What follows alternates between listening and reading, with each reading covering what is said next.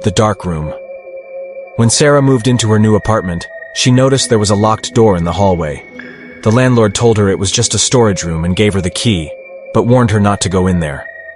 But Sarah was curious. One night, when she was alone, she unlocked the door and went inside.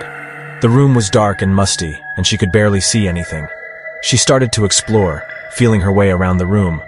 But as she walked, she heard something moving in the darkness. It sounded like footsteps, coming closer and closer. Panicking, Sarah tried to find the door, but she couldn't see anything. Then she felt something cold and slimy wrap around her ankle, pulling her down to the ground. She screamed, but no one came.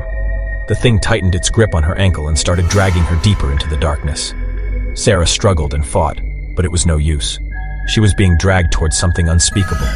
She could hear whispers and laughter, and the sound of something slimy and wet moving towards her.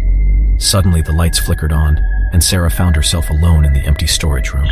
She was covered in dirt and sweat, but there was no sign of the thing that had dragged her into the darkness.